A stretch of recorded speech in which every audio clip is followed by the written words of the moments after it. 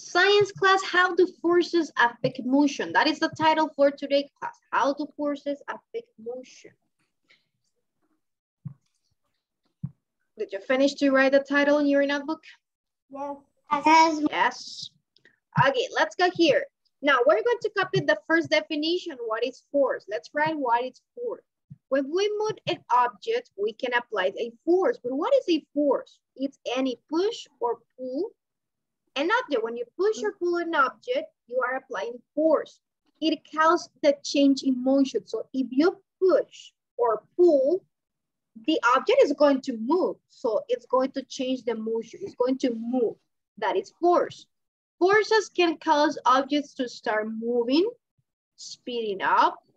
They can slow down. They can stop if you move it and it stops, or change direction.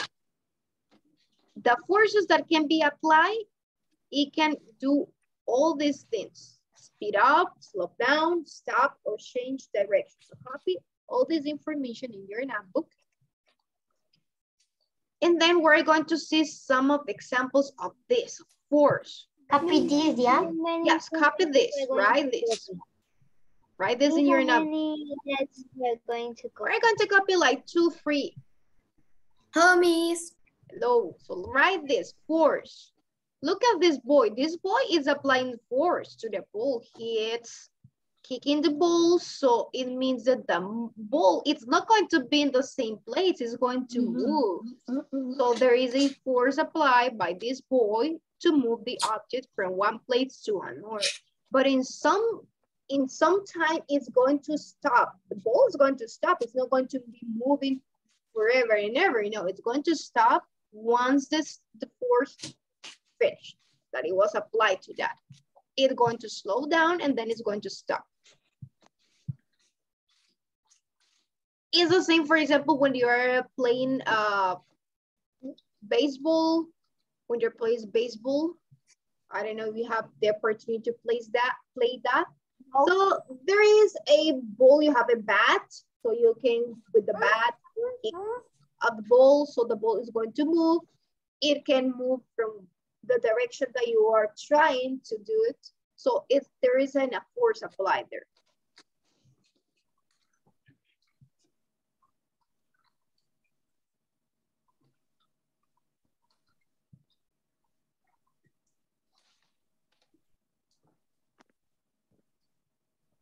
Neil, what is the topic?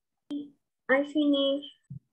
Okay, the topic, how do forces affect motions? Thank you, Santiago. You send it through the chat.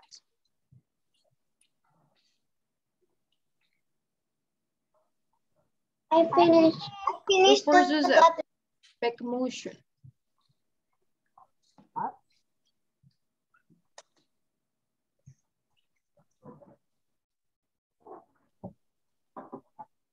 One more minute to finish.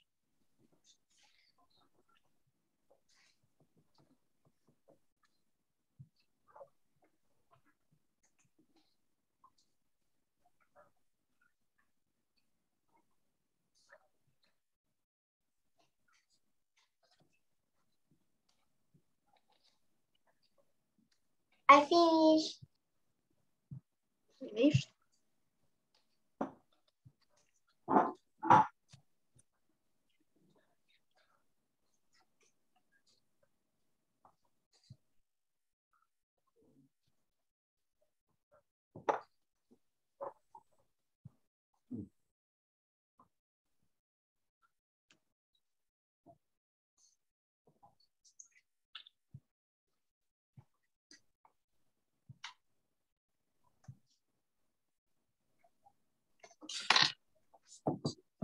Who's missing to copy, class? All of you furnished to copy this information?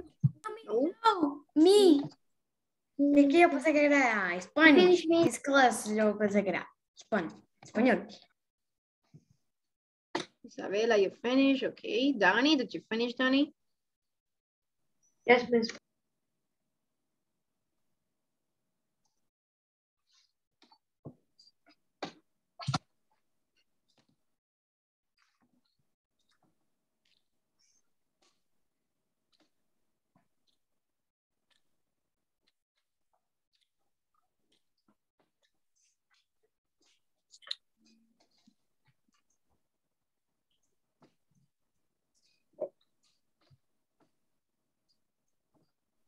10 seconds. 10, 9, 8, 7, 6, 5, 4, 3, 2,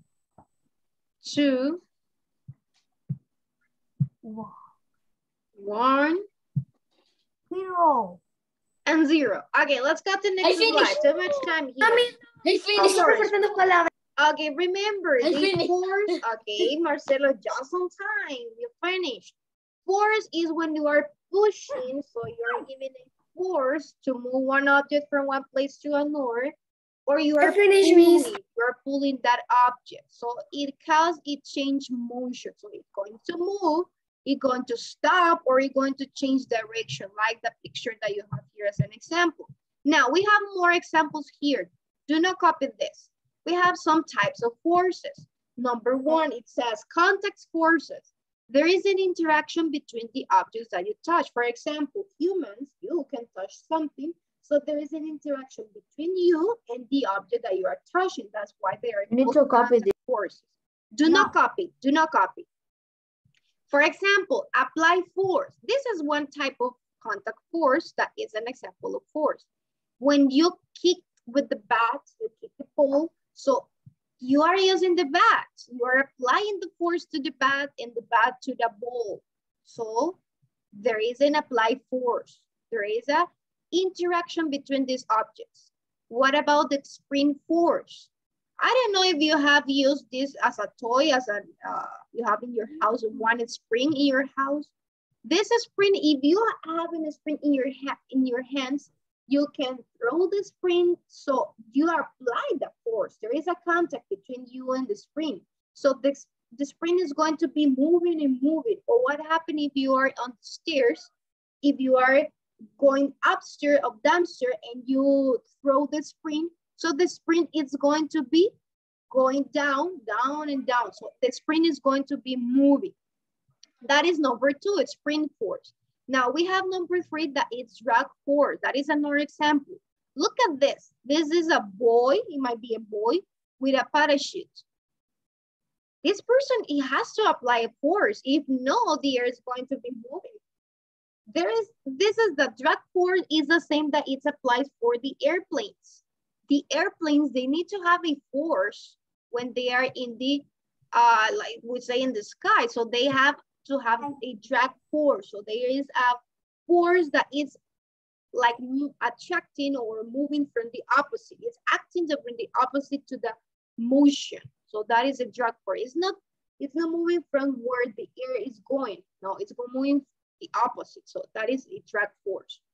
What about this? Frictional force. When we have the frictional force, look at this.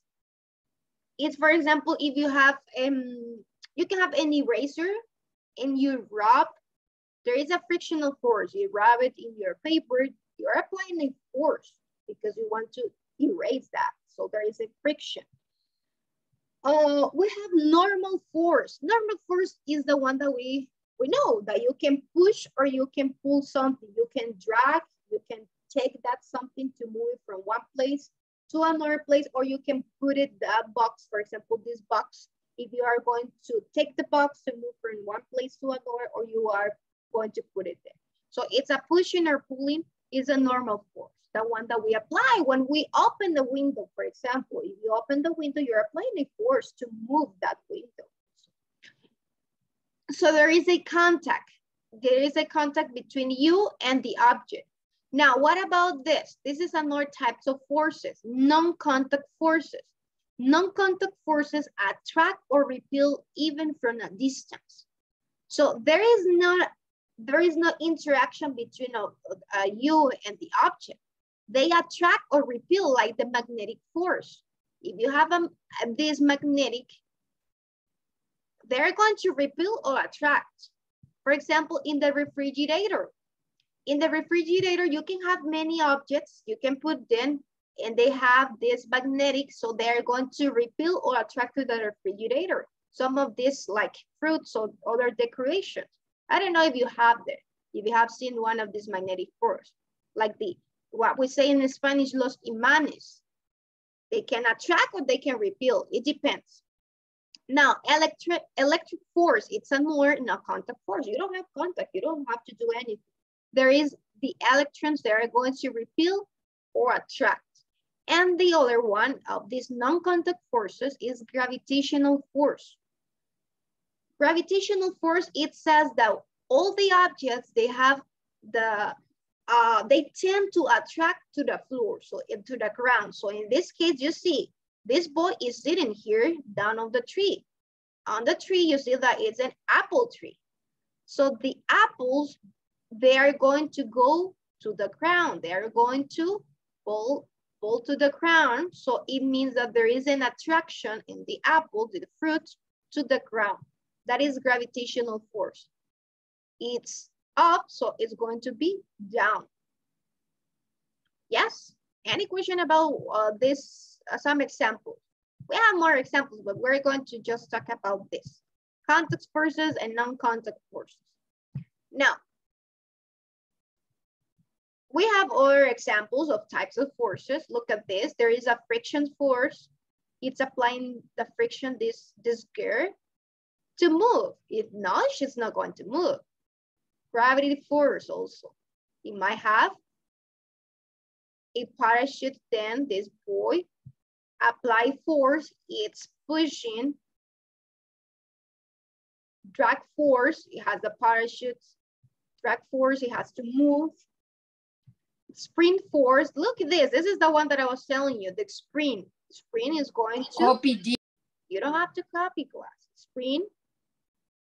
Magnetic force, it's going to attract, for example, the nails here to the magnetic, the things that they have magnetic, so they're going to attract or repel. Tension force, when you are pushing, you are pulling something, so you might be in one side and the other person the other side, so it might have a tension. There is a force applied there. And this is the last one, that is buoyant force, that it's applied to the balloon. That is the force it's applied. So in this case, the balloon is going to be on the sky. Now, let's copy one of the types of force. One is force of gravity. Let's copy this. Gravity is a force that pulls any two objects toward one another, such as you toward the center of the earth. So we have this. The example of the apple tree. That is the gravity. Pulls any of the two objects toward one another. So it's pulling the apple to the ground, to the center of the earth, to the ground. Is the same of the gravity of this picture example. The boy has a ball. Copy this. Yes, copy this class. The boy, he has the ball, and if he throws the ball is going to be up, but then it's going to be down. There is a force that it's going to pull that object to go to the ground. Tell me, Kelly.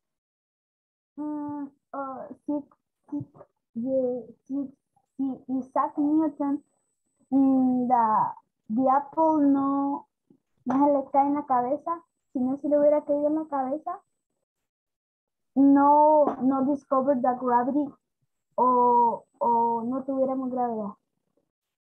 Yes, remember that this was an experiment and they studied these people before a long time ago. So by this, just by checking this. O sea, pero la gravedad nunca, si no le hubiera caído en la cabeza, no se hubiera they have, la gravedad. maybe, or maybe in another way he was going to discover this gravity. Pero en esa historia tan famosa. Finished. Finished. You can draw the apple with the tree. You can draw. I'm going to give you 1 minute, 1 more minute to draw this. So you know the example, you have one example of that. You can draw a small tree with the apple that is going down to the ground.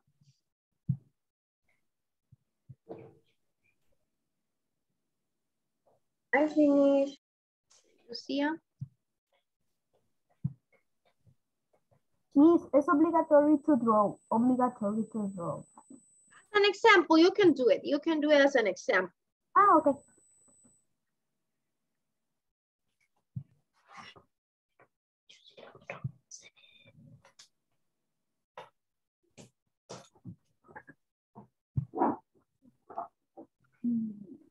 No. Okay, I'm going to take the attendance class. Ana, Andrea, and Camila. Present. Present. Present. Gabriela, Isabela, Kiara. Present. Present. Lucia, Mia, and Rebecca. Present. Present. Rosa, Valerie, and Silvia. Present. Present. Okay. Present. Okay, all the girls. Boys, Alberto, Danny, and Fernando. Present. Present. I finished. Okay. Hermes, Joshua, and Khaled. Present. Ah, me mordí la lengua. Marcelo, Santiago Hernández, and Santiago Chavez. Present. Santiago Chavez, Santiago Hernandez. Yes, right. Santiago Chavez is Santiago here. Chavez, yes, Santiago Hernandez Fiallos. I don't No, know. it's not here. Vamos a poner. ¡Denle!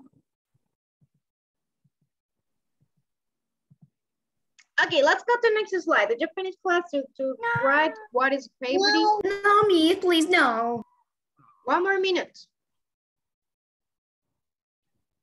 I finished to draw and write. Okay, Rebecca.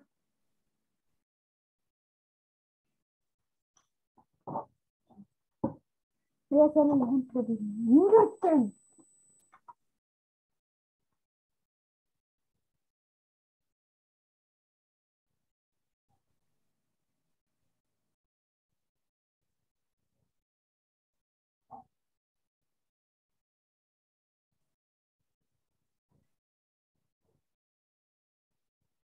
I finished. Finished? Yes.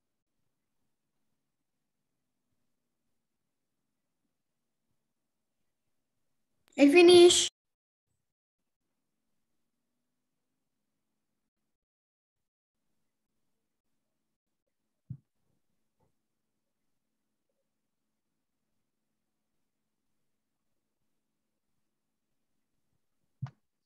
Okay, let's go to the next slide. Too much time. Now, remember the gravity is one of the force that we're copying. Remember, force is any push or any pull in an object that you can apply, or you cannot apply any force because they can attract or they can repel by itself. So gravity is a force that pulls, so it attracts the object toward one another. So it means that there is going to be an attraction of these objects, of this matter, because it's matter. Everything that is around us is matter. Now, let's go here. We're going to watch a video now. I'm going to watch a video, just let me share.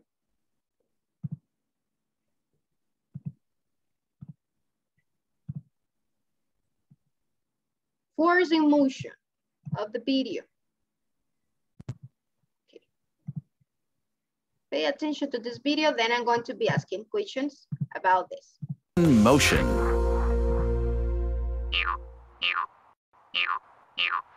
Wow.